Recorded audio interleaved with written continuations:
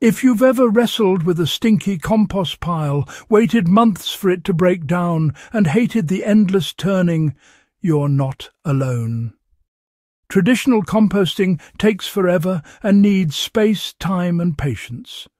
But what if I told you there's a faster, cleaner and easier way to turn your kitchen scraps into rich, garden-ready compost without the stink or the sweat? Welcome to the world of Bokashi composting, the no-turning, low-odour system that breaks down food waste up to 3 times faster than traditional methods.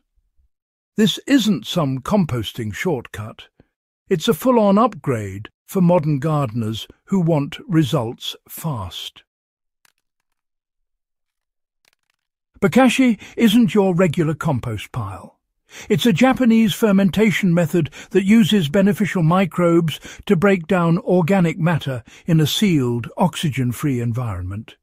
Instead of rotting, your food waste ferments. That means no foul smells, no fruit flies, and no turning required. You can even compost things you normally wouldn't dare put in a regular pile: meat, dairy, cooked foods, and oily scraps. The magic lies in a special mix called Bokashi bran, made from wheat, bran, molasses, and something known as effective microorganisms, or EM. These microbes are the secret workers that speed up the breakdown process.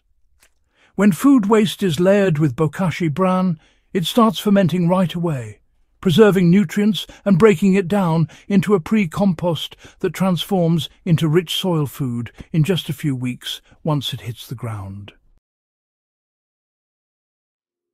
You don't need fancy equipment or a backyard to start Bokashi composting. The basic setup involves 2 airtight buckets, one nested inside the other. The top bucket should have small drainage holes so liquid can seep into the bottom one. That bottom bin collects what's known as Bokashi tea, a potent liquid fertilizer you'll definitely want to keep. You'll also need Bokashi bran. You can buy it pre-made, but making your own saves money, and honestly, it's surprisingly easy. The ratio is 10 parts wheat bran to 1 part molasses. To activate it, just mix 1 tablespoon of effective microorganisms, or EM1 solution, with 1 tablespoon of molasses in 1 cup of warm water. Then pour this over about 10 cups of wheat bran, and mix until it's evenly moist. Not soggy, mind you. When squeezed, it should hold its shape, but not drip. Let it sit sealed for 2 weeks to ferment. Then dry it out. And there you have it. That's your active Bokashi bran, ready to go to work. Start by adding a small layer of Bokashi bran at the bottom of your inner bucket. Then add your first batch of food waste, about 2 to 3 inches deep. Sprinkle 2 to 3 tablespoons of Bokashi bran evenly over the scraps. If you're adding a lot of protein-rich items like meat or cheese, just throw in a little extra bran to help with fermentation. Press everything down firmly to remove as much air as possible, then cover it with a small plate or plastic sheet before sealing the lid tightly. Repeat this layering process every time you add more kitchen waste. The tighter you pack it, the better it ferments. Every 2 or 3 days, drain the liquid that collects in the bottom bucket. This is your Bokashi tea, a concentrated fertilizer teeming with beneficial microbes. Before using it, dilute 1 tablespoon of the tea in 1 gallon of water, which is a 1 to 100 ratio. Once your bucket is full, seal it and let it sit for 10 to 14 days. Keep it indoors in a warm, stable temperature. You'll notice a pleasant, pickled smell. That's how you know the fermentation is working. White mold on top is a great sign. It means beneficial microbes are thriving. Green or black mold, however, means something went wrong, usually too much air exposure or not enough bran. When the 2 weeks are up, your scraps won't look fully decomposed, but they'll be soft, fermented, and ready for the soil.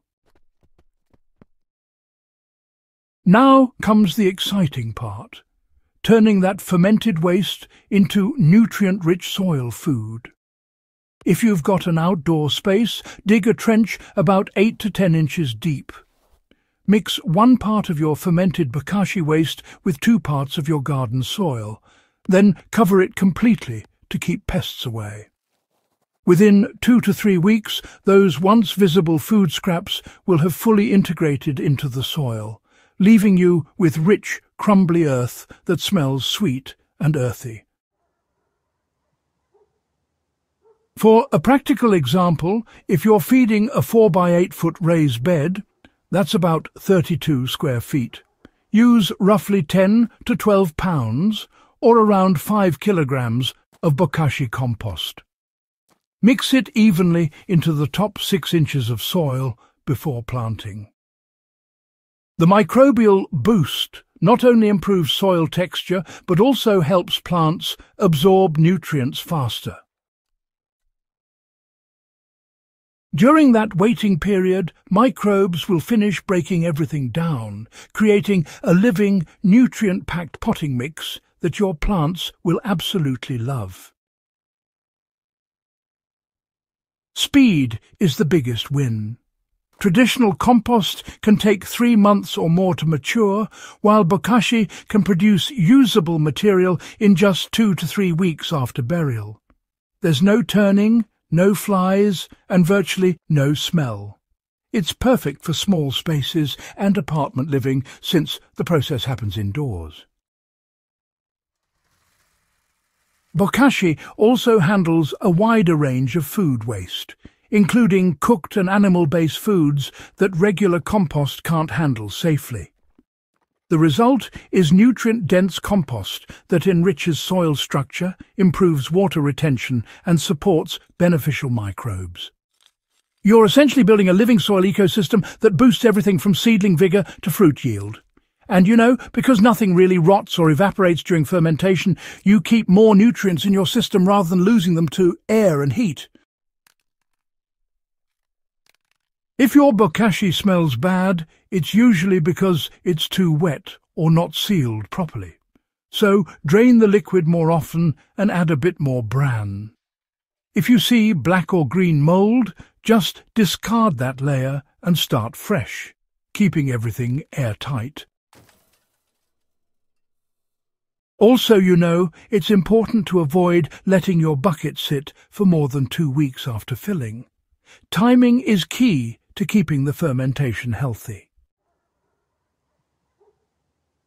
Bokashi composting is, the modern gardener's secret weapon. It's faster, cleaner, and honestly just smarter. You're recycling every bit of your kitchen waste into high-quality plant food, all while skipping the back-breaking labour of turning compost piles. And in just a few weeks, you'll really see the difference in your soil and in the health of your plants. So, if you're serious about growing lush, thriving crops without the hassle, stop turning compost and start fermenting instead. Your garden will, without a doubt, thank you for it. And if you found this guide helpful, don't forget to hit subscribe, share it with your fellow gardeners, and join the Timeless Crops Haven community for more timeless tips to grow better naturally.